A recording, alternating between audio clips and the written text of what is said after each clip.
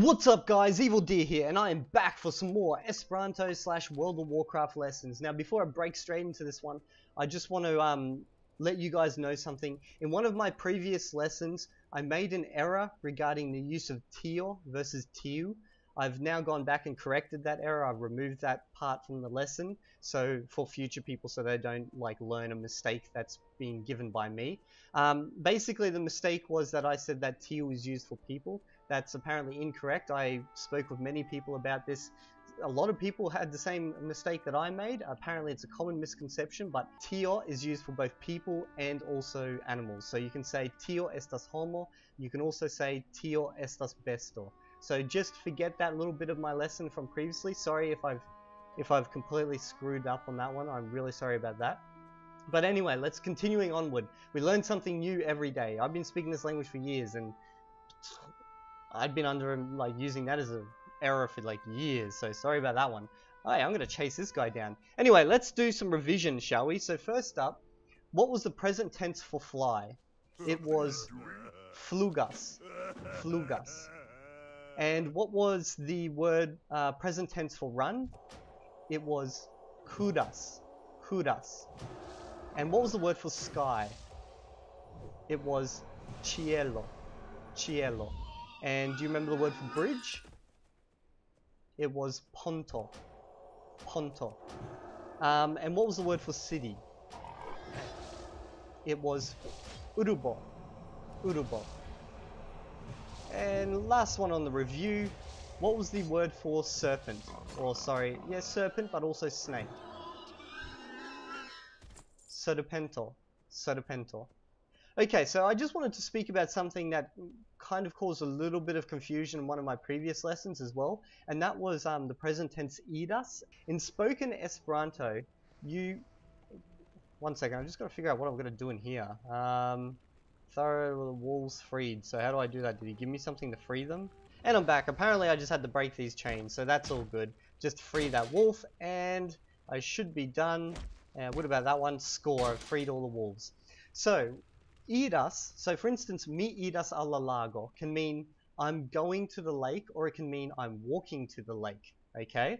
So mi idis al lago can mean I went to the lake, or it could mean I walked to the lake, because when we say I walked to somewhere, in English, we don't really care about the fact that we used our feet. We're just using walk as kind of a, I don't know, like a filler verb instead of go. I'm not sure if that's the best way to explain it. But in Esperanto, if you don't need to specify that. You just say idas for, going, or walking. But if you really, really wanted to specify that you went there by using your feet, you could say piedidas. And remember what pierdo means? It means feet. So piedidas means go but use your feet. So walk, basically. Now, you'll see that sometimes in texts, like in some books and stuff, but the majority of people will just say mi idas al lago when they're saying I go to the lake, or I walk to the lake. What else am I meant to do around here? I've just got to keep killing these dudes. Okay, so yeah, just wanted to get that one out of the way. Now, let's begin with our actual lesson. So I'm going to start by teaching you the numbers 7, 8, and 9. So the number 7 is sep. Sep. And the number 8 is ok. Easy one to remember, just think of like an octopus, for instance. And number 9 is now. Now, this is going to go really bad. I can see this is going to go bad very quickly. I've got lots of people all over me. With now, it's got like a U with like a little special, kind of like another U on top of it. Whenever you see that U with a mini type of U on top of it, that's basically just a W sound, okay? So just think of that whenever you see it. I'm just going to get rid of this lupo, which is trying to freaking eat my face and has been annoying the hell out of me the whole time. So yeah, what was the number for 7? It was sep. What was the number for 8? It was ok. And what was the number for 5? It was kavin. And what about the number for 9? It was now. Okay. Now, what I wanted to focus on in this particular lesson... Why am I doing no damage to this guy? Nature infected. Someone thinks you are awesome. What? Check this out. Someone's blessed me with something that says they think you're awesome. Well, thank you very much. Okay, so what I wanted to focus on a bit more in this lesson was the accusative case. Now, if you've just started learning Esperanto and you don't know any other languages, you'll have no idea what that is. But the best way to explain it, okay, is to give you an example. So for instance, to say, actually, I'll teach you a verb in order to help you learn this, okay? So the verb present tense have is havas. So to say, I have a drumstick that you eat, you say mi havas femurajon. Now, did you hear that n sound at the end, that n sound? That is called the accusative case, and it basically tells you what is the object of the transitive verb. I'm just going to heal myself up. Now, if you're not very switched on with linguistic terms, this is going to get a little bit difficult to understand, but the best way to put it is to say a verb, there is two types of verbs, okay? You have one which affects the subject, so the person saying it, and another which affects the object that it's talking about. So to say mi havas, for instance, struton, so ostrich, I have an ostrich, mi havas struton, you're basically saying that I have, and the thing that I have is the ostrich, okay? Now, whoa, watch out for the Sotopento. Just get rid of him out of the way. You're probably thinking right now, well, that's really confusing. Why do we even need that? You just say I have an ostrich, it's simple. Why do I need to specify? Everyone knows what I have. But the thing is, Esperanto is a language that was designed for everyone, and not everyone around the world has the same word order as English, okay? So in English, we say subject, I, havas, verb, femurajon, which is the object, okay? Now, some languages will actually say femurajon, object, me, I, havas, verb, okay? So how do we know which one to use? Well, what Zamenhof, the guy who created the language, decided to do is he decided to bring in this thing called the accusative case. So basically that N sound that you're hearing at the end of femurajon, struton, that tells you what is the object of the transitive verb. Now, let's give you an example, okay? Let's try something. So if I want to say I have a wolf, okay? I could say mi havas lupon, or I could say lupon havas mi, or I could say mi lupon havas. It doesn't matter. All three of those mean exactly the same thing in Esperanto.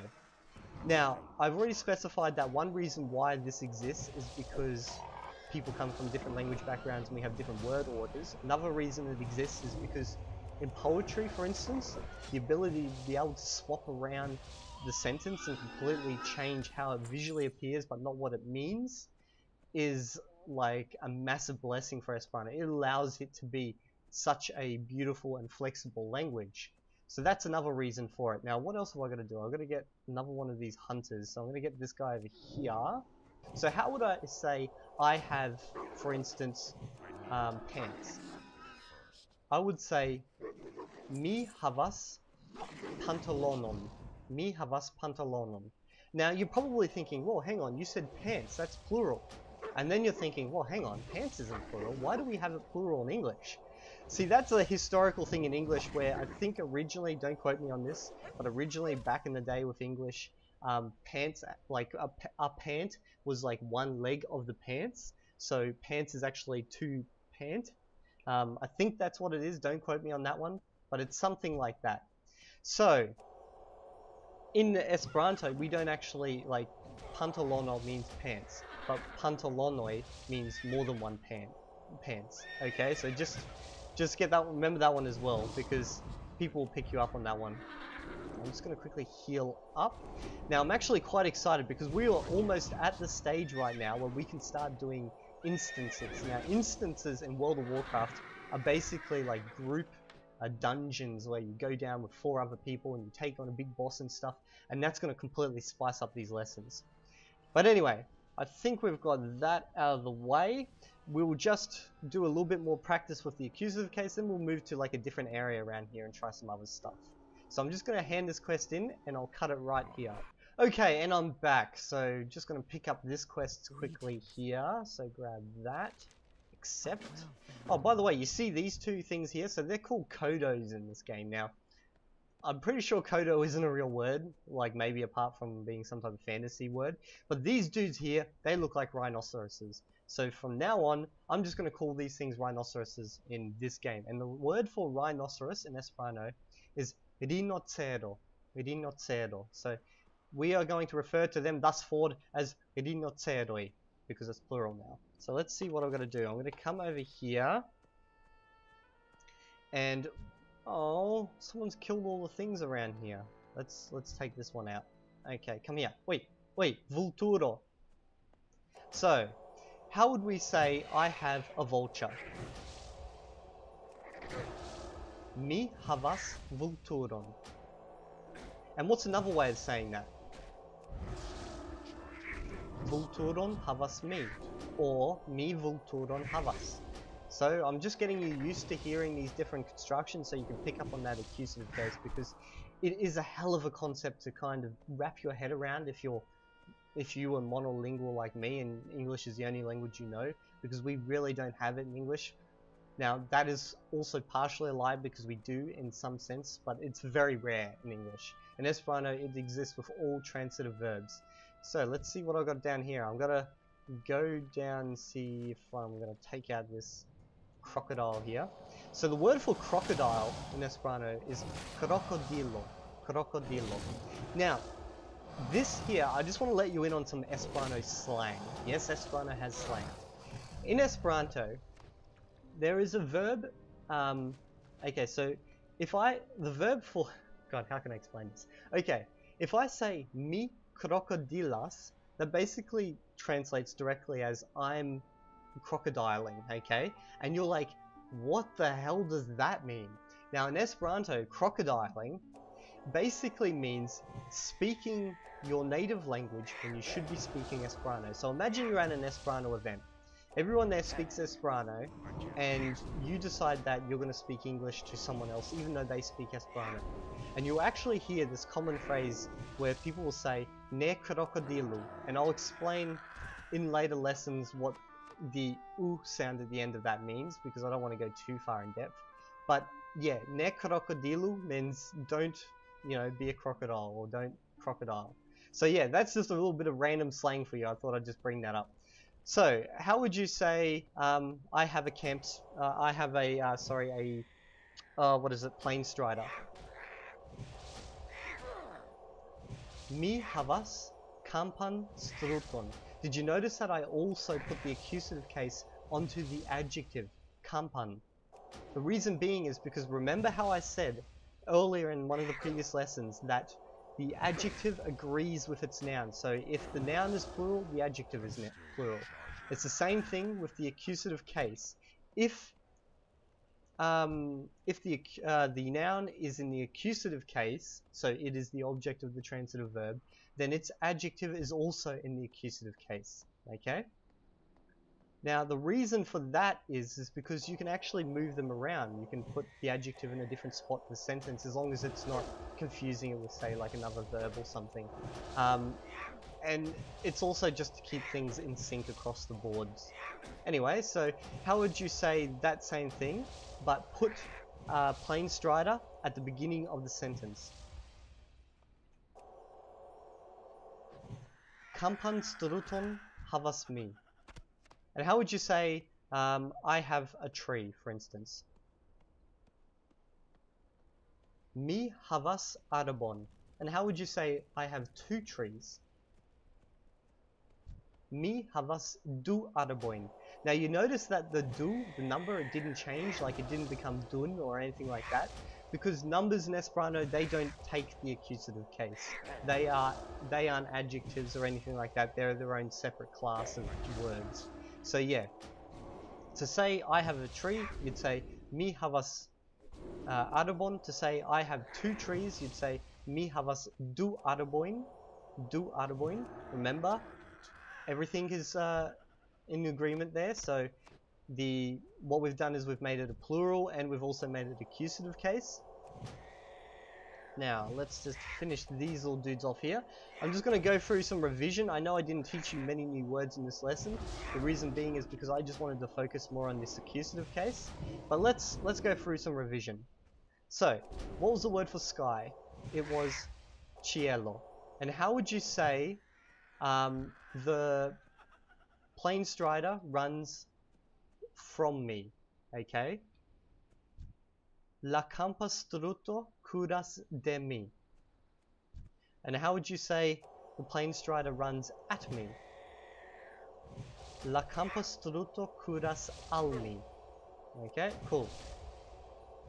And how would you say the plane strider ran at me, past tense, because it's about to die? La campastruto curis al mi. Okay, very good. And how would you say I have a crocodile? Mi havas krokodilon. And how would you say I have 5 crocodiles? Mi havas kvin krokodiloin. And let's see if you can remember that little bit of slang usage I taught you. How would you say don't crocodile? Or don't speak English when Esperanto is preferred? Ne krokodilu. Ne krokodilu. Okay, that's pretty much it for the rest for this lesson. If you've enjoyed this lesson, give it a like, share it with your friends, subscribe if you haven't already, and I will see you in the next video. And if you're not there, well, I might leave your corpse at the bottom of that lago.